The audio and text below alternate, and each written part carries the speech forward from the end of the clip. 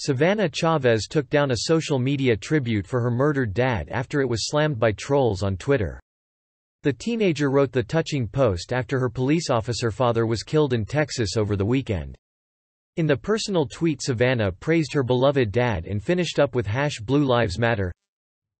This caused dozens of people to criticize the tribute, saying it contained a racist term. Eventually Savannah took it off social media altogether. Savannah Chavez is the daughter of a Texas police officer who was murdered at the weekend. The 16-year-old shared an emotional tribute to her dad, saying he was an amazing man. She wrote, "I'm going to miss you so much. You died doing what you loved most. You died a hero. I love you, Daddy. See you soon."